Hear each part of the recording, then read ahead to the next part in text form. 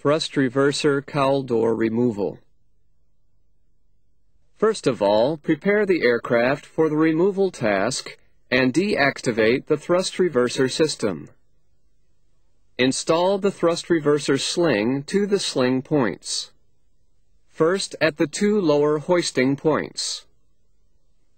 Using the hoist, hold up the weight of the thrust reverser cowl door. And after having removed the hinge access panel from the pylon, attach the last hoisting fixture to the thrust reverser hinge upper beam.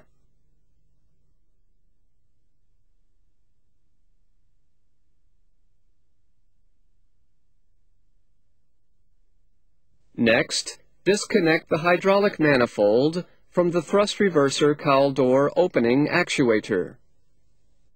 Install the protective caps.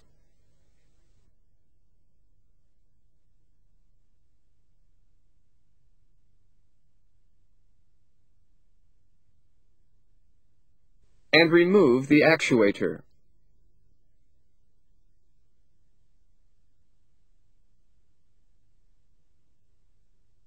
On the thrust reverser system, disconnect the electrical connector from the electrical receptacle. And disconnect the deploy and retract hoses from the upper actuator. Then gain access to the pylon hinges and remove the 4 hinge bolts and nuts.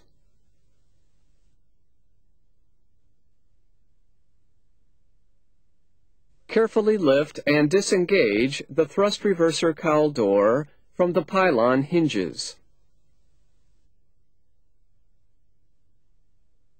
Remove the cowl door, taking care that it doesn't hit against the slat surfaces. Finally, lower it onto its dolly.